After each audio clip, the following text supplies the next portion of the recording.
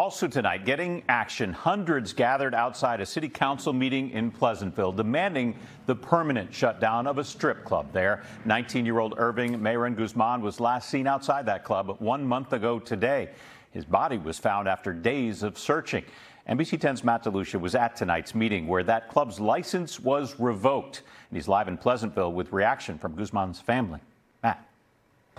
The family says it's been a very difficult month with plenty of questions. Tonight, they only wanted one thing, to see to it that Centerfolds Cabaret never reopens.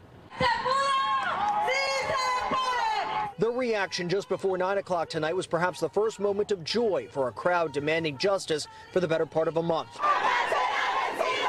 Irving Mayron Guzman went to Centerfolds Cabaret January 23rd. The last night he was seen alive. Video was played at tonight's city council meeting of Irving at the club. Mi hijo Irving. His mother blames the club and security for allowing the 19-year-old inside and to drink alcohol. Irving's brother called the strip club neglectful. The power is in your hand. At issue tonight was Centerfolds' mercantile license and whether to revoke it. Centerfolds closed on its own after Irving's body was found days later in a marsh. An attorney for the club spoke to the family for the first time. I want to express from me to you the sorrow and the grief that the owner has and employees.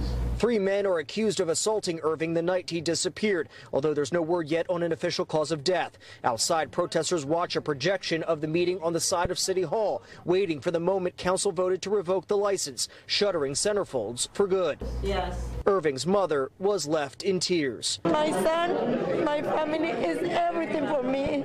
It was my son. The family says they have been through hell. We want our brother back. Like, we don't.